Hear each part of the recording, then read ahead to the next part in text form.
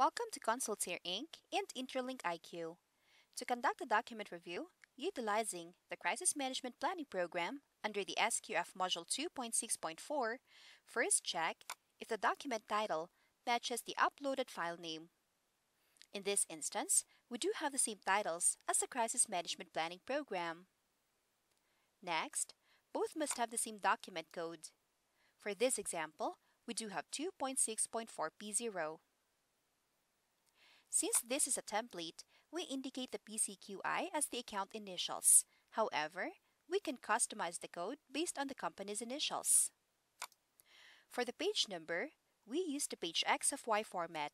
Ensure that it reflects the current page position and the total page number of the document. Then insert the company logo here, together with the company name, the company address, and enter the designated department. For the originated by section, it can be the food safety, quality assurance, or the quality control personnel of the company. The originator ensures the implementation of the quality management and document control system. Enter the name of the originator, affix the signature, input the position title, and the date originated. For the reviewed by section, it can be the personnel assigned in the Quality Management Department who reviews the drafted document or its revision for accuracy and implementation. Enter the name of the reviewer, affix the signature, input the position title, and the date reviewed. For the approved by section, it must be the person in the C-level management who has approval authority. First, enter the name of the approver, affix the signature, input the position title, and the date approved. The revision date is the same as the date originated or drafted by the author.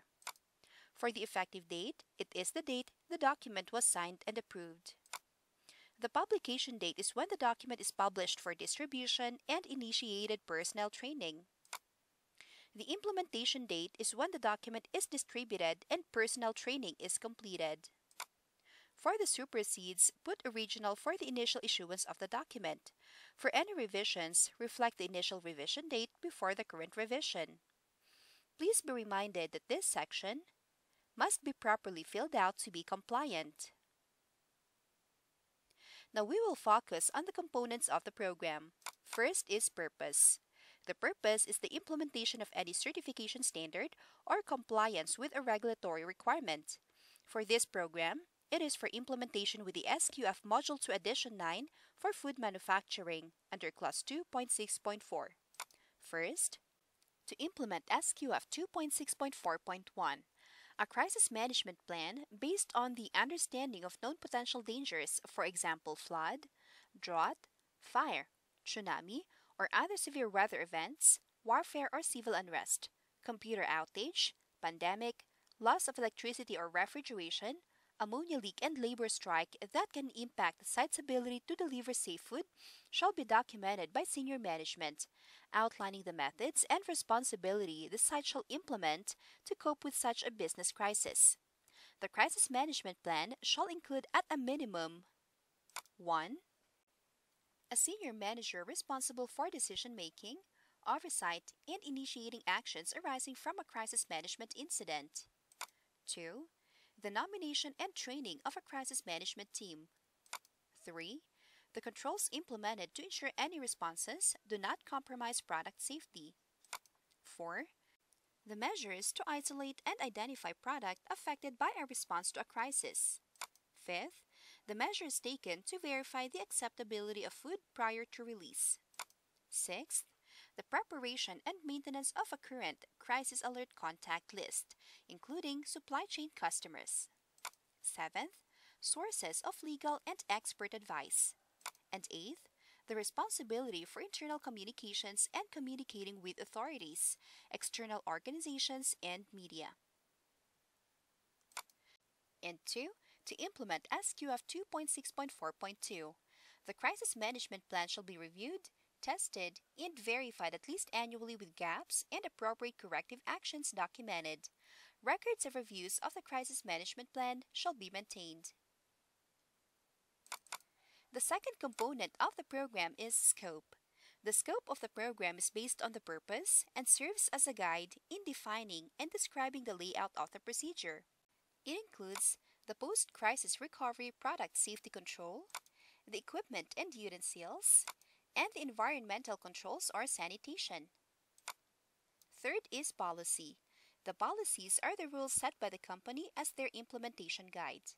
First, Crisis Management Plan prescribes actions that taken as a result of external, environmental, climatic, equipment failure, or other potential business threats that impact the ability of the company to supply and provide customers with safe products.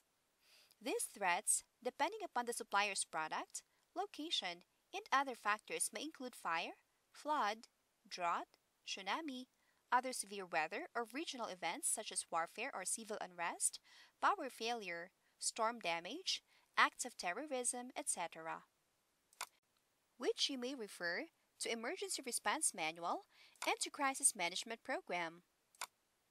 The fourth component of the program is procedure. The procedure is the step-by-step process and the actual implementation of the policy. Under procedure, we have crisis management planning, which includes the directors or officers and CEO, senior managers responsible for decision-making, oversight, and initiating actions arising from a crisis management incident. Crisis Management Team or CMT, which you may refer to Crisis Management or Response Team roster.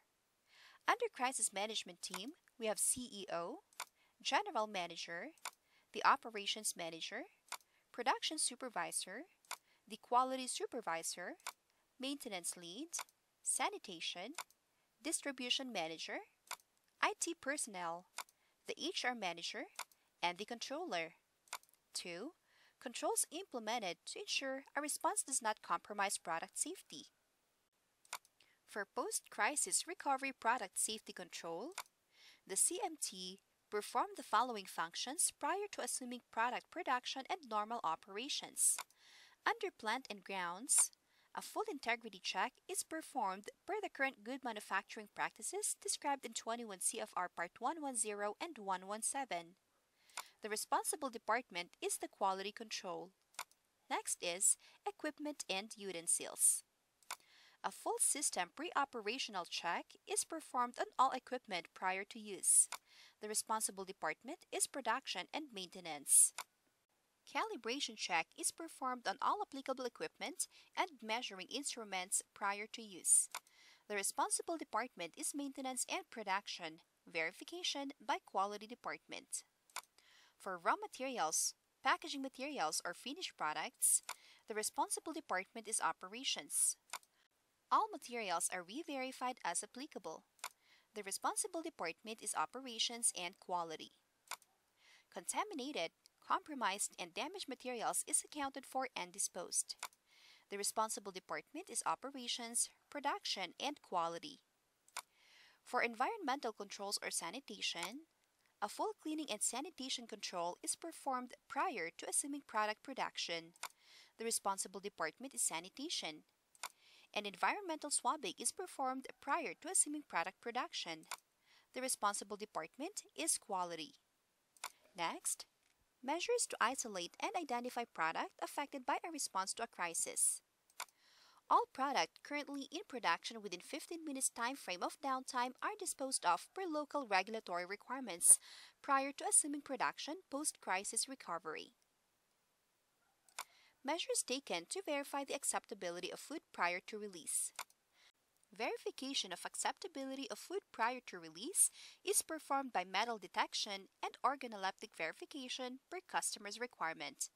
Products not in finished product packaging is disposed of per local regulatory requirements. Next, preparation and maintenance of a current crisis alert contact list, including supply chain customers, which you may refer to Crisis Alert Contact List and to Approved Supplier List. Then we have sources of legal and expert advice, which you may refer to sources of legal and expert advice. Lastly, records are maintained by quality department. Fifth is responsibility. The responsibility of the person is indicated. It covers what to perform to comply with the procedure or the policy. For the CEO, reviews and approves overall priorities and action strategies for the emergency response. Works with and supports communication services in the development and delivery of messages. Coordinates and communicates as necessary with the CMT. Oversees response and recovery operations. And activates and leads the action plan and deactivate as conditions return to normal. Responsibility for internal communications and communicating with authorities, external organizations, and media. We have directors or officers, and the CEO has the delegated authority to act in the best interest of the company and the goals of emergency response and recovery on behalf of the CMT during immediate response operations. Next to responsibility is corrective action. The corrective action is the process of taking appropriate steps to eliminate causes of nonconformities or other undesirable situations. Crisis management plan is reviewed, tested, and verified at least annually, which you may refer to Crisis Management Annual Review, to Crisis Management Plan Test and Verification, to After Action Report Evacuation, and to Crisis Management Testing and Verification. After corrective action is the Review Quality Department.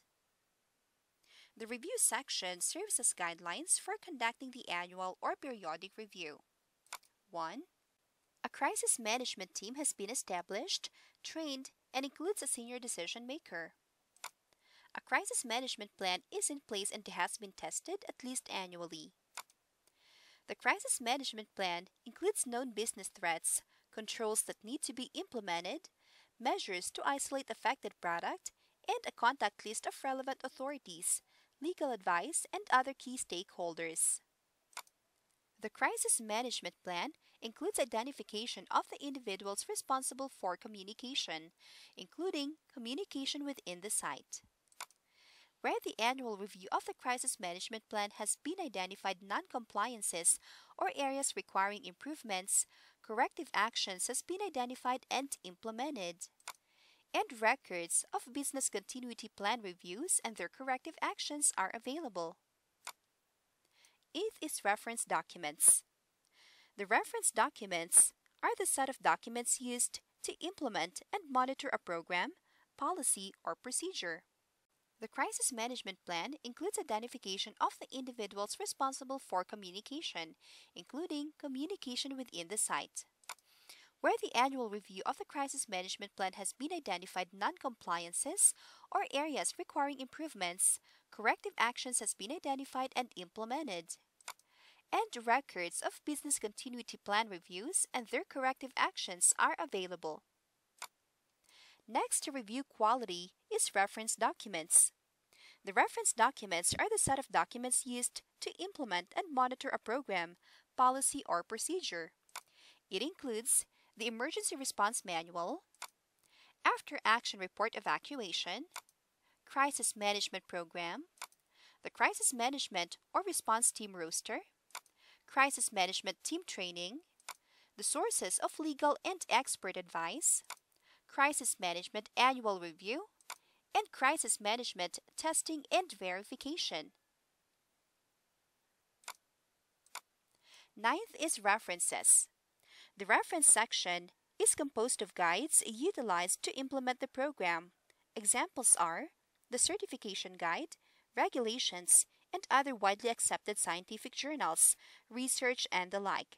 It must comply with a standard format citation, which can be based on either MLA, APA, or the Chicago style, and update the access date. Lastly, history. The history section is where we can update the program if there are any changes or revisions made in the document. If there is a revision, enter the revision number, followed by the revision date, the description of the change made, the name of the author or the originator, and the title or department of the author or the originator. Thank you for participating in this document review. Content presented are for training purposes only and are based on the interpretation of standards and best practices and must be customized for your intended use. To fully customize your programs, policies, procedures, forms for records, and lessons for training, you may contact Intralink IQ or Consultier Inc. at services@intralinkIQ.com or simply call 202-982-3002. For free access, visit intralinkIQ.com.